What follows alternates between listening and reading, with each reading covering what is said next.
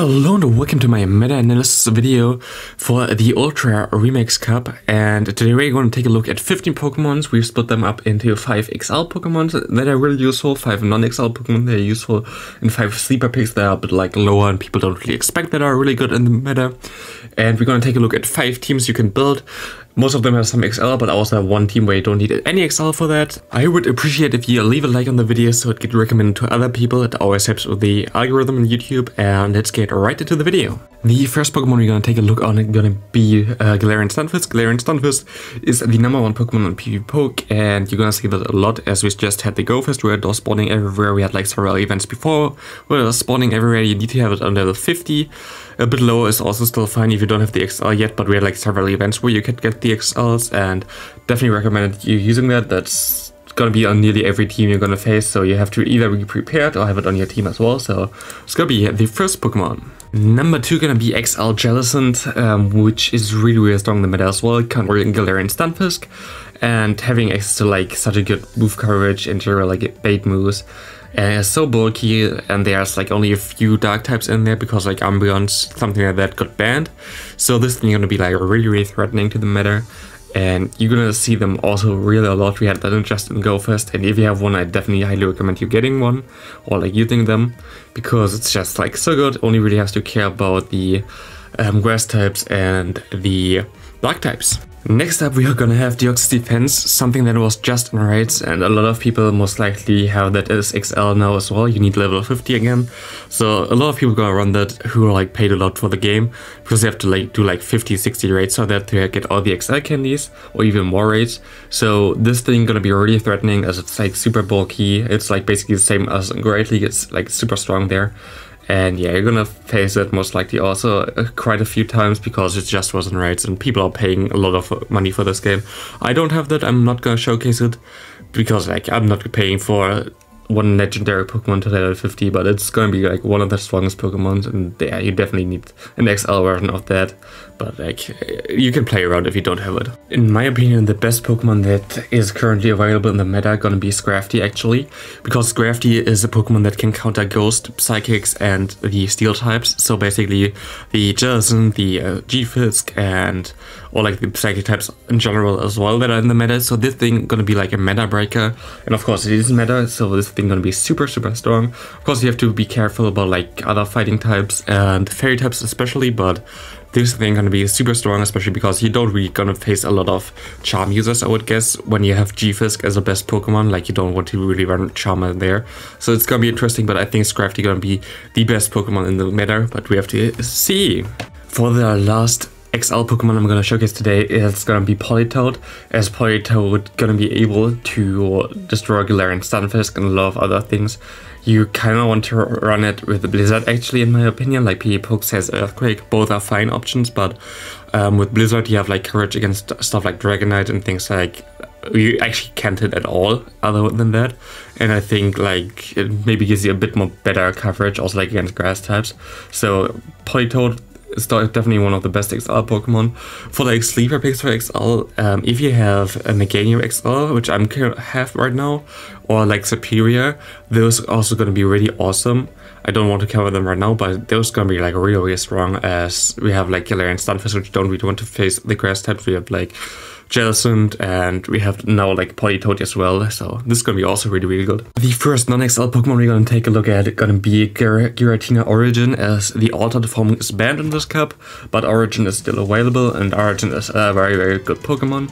PvPoke says you should run Dragon Pulse. I can disagree, but you can run Dragon Pulse for like better matchups against Scrafty and things like that, but I think still the bait potential with the Omnious Wind might be a bit better, so I definitely see a lot of play for Giratina Origin here. Gonna be fun to use this thing, and yeah, that's a legendary, so it takes us a lot of starters to get the second move, but at least not XL, I guess. Machamp gonna be next here on the list, and especially Shadow Machamp is really good. Both versions of Machamp are actually decent. You can also run the non-shadow, and you can also decide to run Payback instead of the Rock Slide. Payback is of course a legacy move, which we had doing the C-Day of it, but you have a lot of Ghost and Psychic types in the meta, so having Payback as an option can also be really cool. But other than that, like Machamp gonna be good against anywhere. Like you have like the Stunfisk there, you almost like have Scrafty there, like a lot of stuff that's really weak to Machamp, and Machamp is nearly good in every meta where it's allowed. So definitely highly recommend you using that thing as well. Next up, we're gonna have Snorlax. Again, Shadow Snorlax is a bit better than the normal version, but normal version of Snorlax is also totally fine.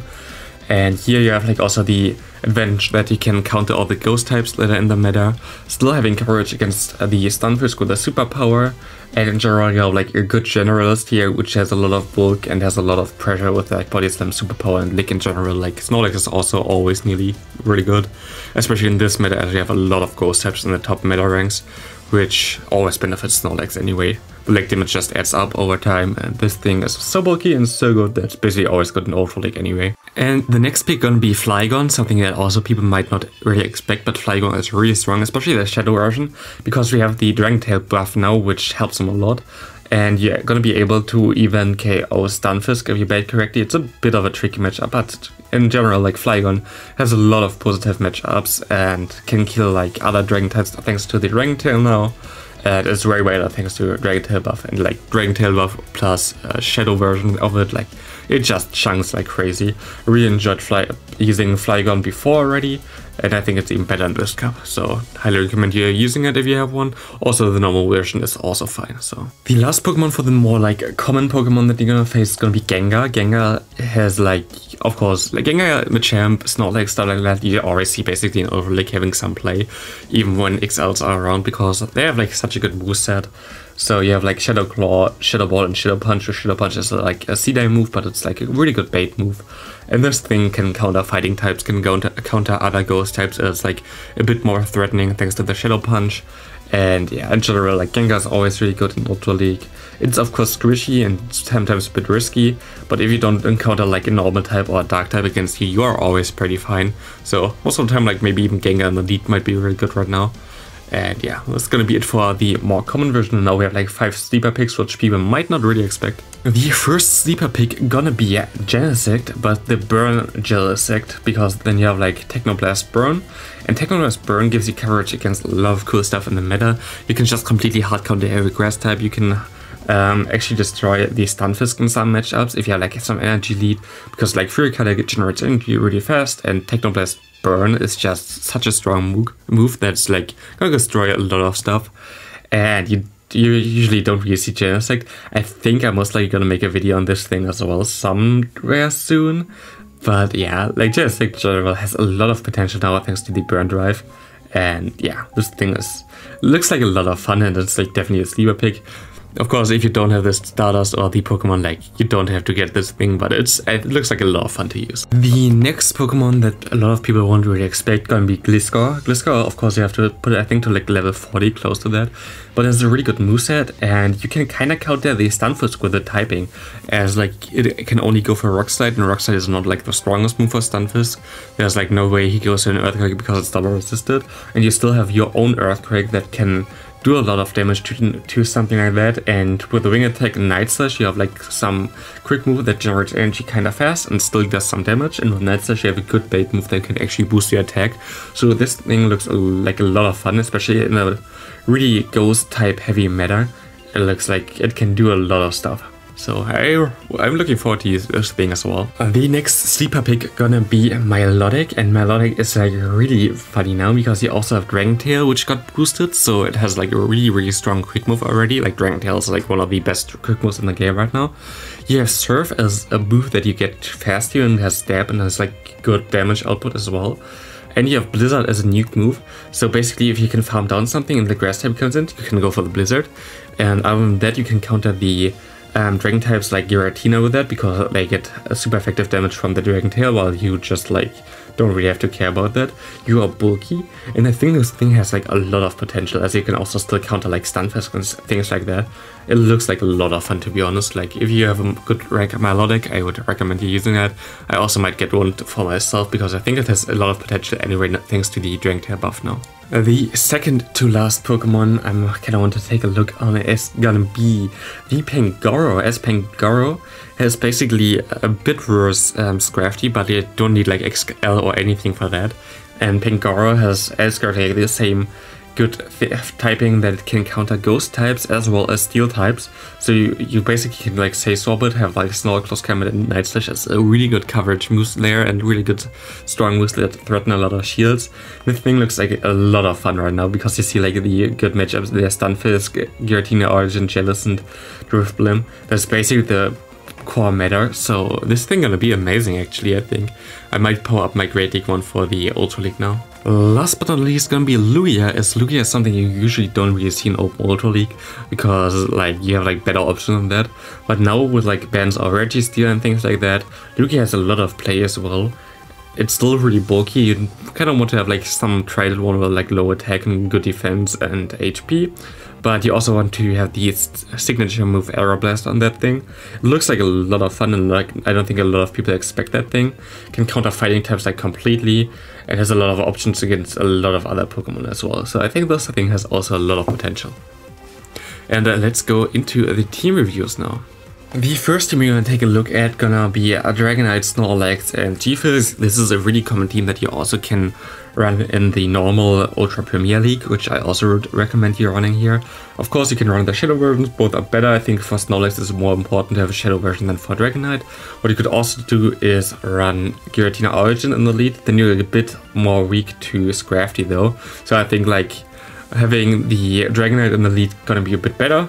So this team is like a really good normal team that you see like a lot anyway if you play Ultra Premier, and like in Remix Cup it's gonna be still really strong. It's just a nice coverage. You can bait out fighting types with the Snorlax. Snorlax in general has a lot of good matchups and is like such a good safe swap in general, so definitely a team I can recommend you to use. Team number 2 gonna be Machamp, Jellicent, and we're gonna have the Skarmory here in the back. Gonna be also like really interesting team comp. You have like Machamp, which is weak to psychic types and kind of ghost types, and you have like, especially for psychic types, two good coverages on the back there. So also like for flying types it's weak against, we have Skarmory for that. So we basically have good coverage in the back there. Of course you need like XLs for the other two Pokemon, but they were like kind of available right now in Go Fest. I think a lot of people have like the XLs already for those. If it's not something for you, we have like also like a team later on where you don't need any XLs at all. But I kind of didn't want to put in the G-Fisk again. You can use G-Fisk instead of the Skarmory, of course, as well. But yeah, I just wanted to avoid it. And yeah, this is also a really nice team. But yeah, like G-Fisk is gonna be nearly on every team and everything that people suggested to you. So I kind of wanted to avoid it here. So Skarmory has also some play in this league, but I think G-Fisk might be even a bit better here in this team as well. Team number 3 gonna be a team that I played already in Ultra League Premier, and it was such an amazing team. We have the HA, I played with Shadow Flygon, but you can also use normal Flygon in the lead. We have a Safe Swap the Politoed. Here I would recommend you actually Blizzard. I have Earthquake on mine as well, but Blizzard is better because if someone has Dragonite in the back, you're basically screwed when they switch it into here, so Blizzard is always a bit better there. And you have the G-Fisk in the back, because actually even though we have 2 ground types here, they don't really share a weakness of ground types in general there. So they're still a really good core, and you can counter like fairy types with the G-Fisk, and Politoed in general, like as a safe swap, has not a lot of switch-ins. So this team was like so amazing when I played it the first time. I'm mostly gonna showcase it again in the Remix Cup, but yeah, this team was a lot of fun when I played it, and I think it's still really good in the new cup now. The second to last team gonna be a full XL team again. We have Nidoqueen, we have Mandibuzz, and we have Scrafty. This is basically something you see like a lot in nearly every league right now. You have like Poison Double Dark as like a team here, and you have of course the Mandibuzz as a safe swap. You have the Scrafty in the back, and basically what you go is here, like you just, if you don't have a good lead, you go into the Mandibuzz, bait out the fighting type where you still have some coverage against, but they don't want to face the Nidoqueen anyway, bait out the fairy type where you still can do some damage and they don't want to face the Nidoqueen anyway, so then you can just sweep in the end with the power punch of the Scrafty in general. I think this is going to be one of the strongest team you can play actually, like it's like such a good team in general, like people were gonna play something like that 100%, and yeah, this team is just gonna be so strong. It's strong in Great League as well if you play it like this. So it's basically a Great League team and Ultra League again.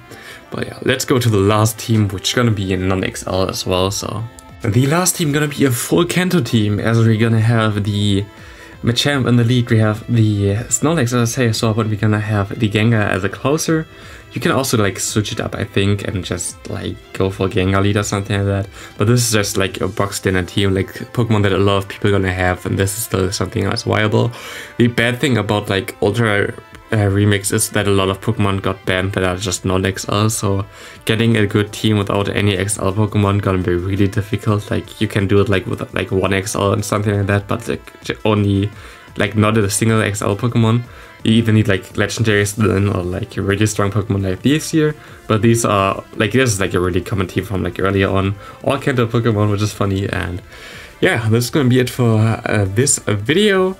How do you enjoy, like, in general, like this cup? How do you think how it's gonna be? Do you want to play this cup? Do you rather want to play like open? I actually don't like the concept of this cup. I like the Great League version of it, but not the Ultra League version, as we're gonna get like a lot of things banned that was like available for people, and now you have like all this crazy XL Pokemon that like normal people who don't grind for that hard won't be able to compete here in this cup. So I don't know. I don't really like it, but yeah. If you enjoyed this video, of course, it would be really nice. If you haven't subscribed already, I would appreciate that as well. But do whatever you want to do and have a great rest of your day. That's all for me, and see you in the next video.